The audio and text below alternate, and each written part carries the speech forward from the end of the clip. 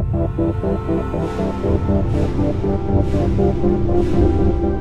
terms of spending 2 months on a boat with one other person, I think the thing we didn't have beforehand was a shared experience and absolute trust in each other, because it was the first thing we'd done together, and we spent so much time getting everything ready. Have you done this? Have you passed this course? Have you, that we didn't have that sort of thing to rely on. At the Olympics, we'd done 4 years, we'd raced together, we had sacrificed the same things, we'd experienced the same things together, and there was trust. Whereas you form a new relationship in the middle of an ocean, and it took us a long time to really get to trust each other, to be able to motivate each other, and to have that shared experience. And as we went along, we did have not only the experience of spending time on the boat together, but actually problem solving together. And the trip, yeah, physically it wasn't very nice, but it was the ability to problem solve that means you actually get there, because things will break and you have to reverse engineer them and take them apart, and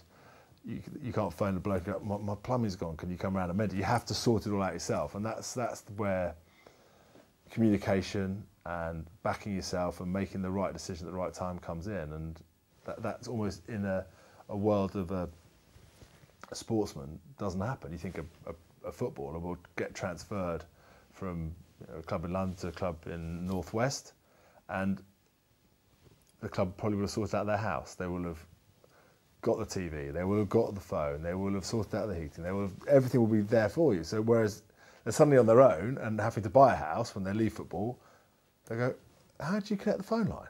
All these things that have been done before them. And that was partly the difference between rowing, where everything's organised for us as part of the Olympic team, and then sorting out boats around the Atlantic.